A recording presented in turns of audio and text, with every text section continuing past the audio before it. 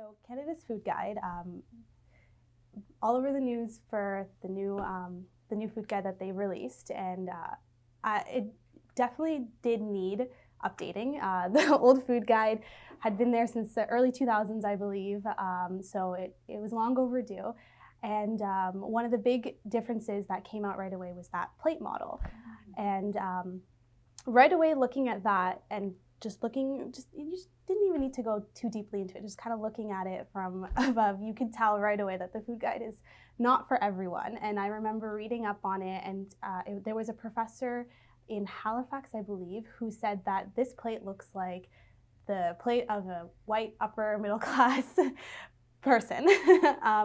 The vegetables within the food guide are very Eurocentric, things like broccoli, sweet potato, healthy, but not very cultural.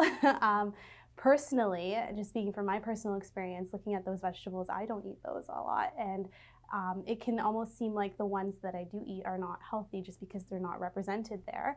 Also as well, just the plate model in general, it is a good model. It is a great way of showing people how to separate your plate, having half of it be fruits and vegetables, a quarter of it carbohydrates or starches, and then a quarter protein. But that I also find is not very culturally sensitive, as a lot of times our plates don't look like that. I know my cultural foods, everything is mixed together. You rarely have there was no way I could be able to separate my fruits and vegetables onto the side to see. So it can be hard to, use that model to teach people how to eat healthy, just because it's not really representative of the foods that they eat.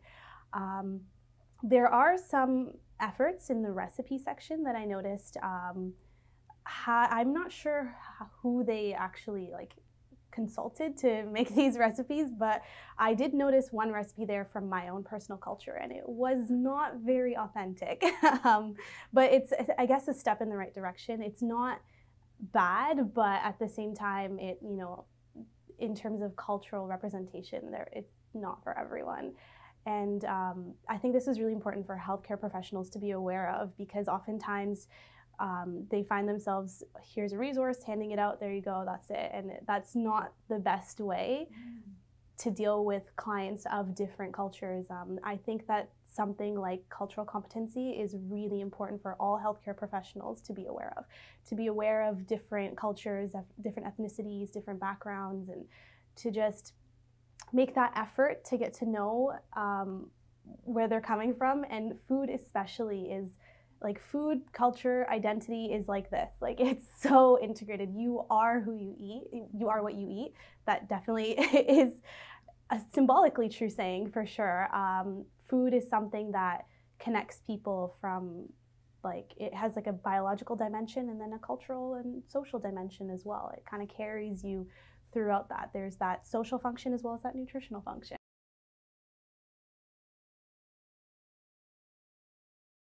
So definitely taking everything that as a learning opportunity, being all ears and kind of stepping away from any stereotypes that you might have to hear what this client or patient has to say. Showing them the food guide and asking them how they feel about it might be a really good thing to do. I can think of, personally, if I was a client or a patient and a dietitian or a nurse or any healthcare professional handed me the food guide and said, what do you think about this? I'd feel like that does not look like something that I eat often. And then maybe we can go from there and, okay, what kind of foods do you eat? And, what does health mean to you? What does nutrition mean to you? I do think that healthcare professionals do lack that conversation. And there's a lot of reasons why. Sometimes there's a lack of time, which is so unfortunate.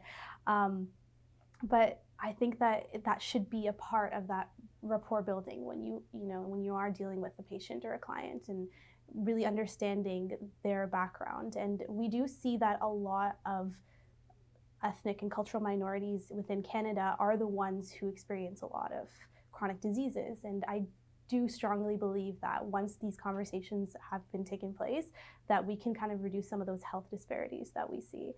And it could be as simple as having a conversation.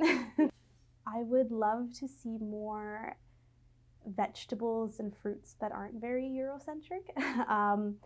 in my culture, we have things like eggplant and okra, zucchini.